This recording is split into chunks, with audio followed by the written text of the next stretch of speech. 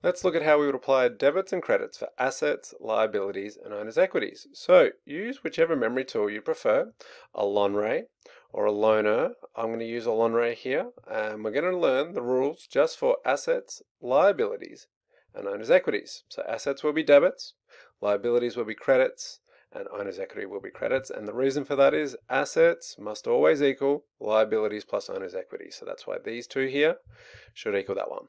And all we're going to do, once we've remembered the rules, is then go and apply them to each transaction. And before we put them in ledgers, we're going to learn with these transaction tools, which are really, really helpful. And they tell us what to do and when. So if you're really having trouble with like why something's a debit, you never actually really need to know that in the real world. Like, you ask 100 accountants why an asset goes up on the debit side. Yeah, I don't know honestly how many could answer that. I guess because it doesn't go up on the credit side is the answer, which is stupid, right? But the point is it does go up on the debit side, and that's all you need to remember. And why doesn't a liability go down on the, who cares? All you need to remember is it goes up on the credit side, for example. So let's do that one thing at a time. So the owner contributed $25,000 to commence the business. So the business is going to have a new asset called cash, or you might call it bank, cash or bank, whatever. That's an asset, and from the business's perspective, that asset is going to go up. And the rule says here now, is that going to be a debit or a credit? Well, don't worry about the whys, just go, well, what's my rule say? It says when an asset goes up, that should be a debit. However, every debit needs a credit, so our rules of double entry said we've got to have at least 2 accounts affected, so that's at least 2, can be up to 5, and for every debit we need a credit of an equal amount. The debits need to equal the credits, and at the moment we don't have that. So what we need to do here is go, well, when you give the business money as the owner, that's called capital. That's an owner's equity account, and it's also going up. And the rule here says when owner's equity goes up, that's a credit. So now I've got a debit matched with a credit. Okay, let's take another transaction. The business took out a loan for $10,000. The business, from its perspective, has more cash. Cash is an asset. That's going up. So, what does the rule say? The rule says when an asset goes up, that's a debit of $10,000. However, when you get that, you get something called a loan. And a loan is a liability. And that loan or liability is going up. And the rule says here that should be a credit. Now, just a note here. I always do the debits first before the credits, and that'll be the same in every video for the rest of the year. It totally doesn't matter. You can do them in whatever order you want. So I just learned that way when I studied it, and that's just why I teach it that way. But you can learn in whatever order you want. As long as we get the right debits and credits, the order is completely irrelevant. Transaction number 3, purchased a computer for cash for $3,000. So the business has a new computer. That's an asset.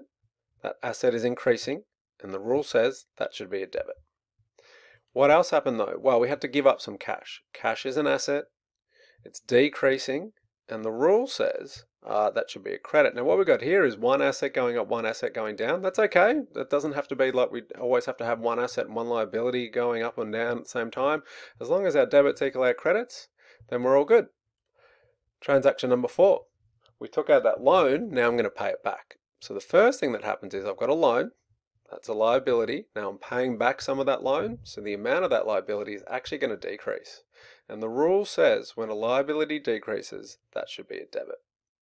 What else happens? Well, I've got an account called cash. So how did I pay the loan? I had to give up some cash. That's an asset. So I had to pay money, so that decreases my asset.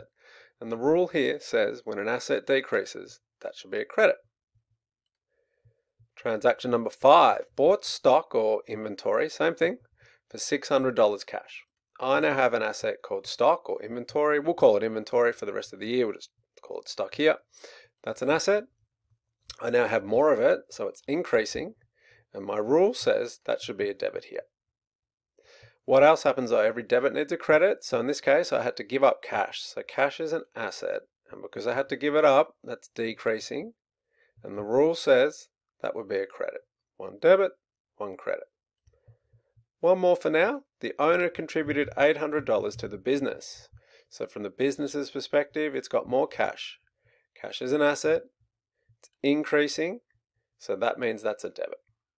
When you give the business capital, so that's a ledger called capital, owner's equity, that's increasing. And the rule says that should be a credit.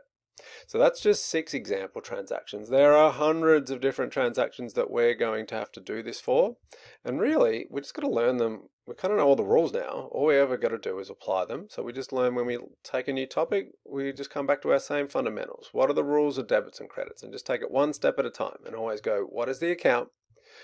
How would I classify it? What type of account is it? Is it going up or down? And then your rules on debits and credits will guide you on exactly what to do. So that's the rules for assets, liabilities, and owner's equities. In the next video, we'll look at the rule for negative owner's equities, which is what we call drawings.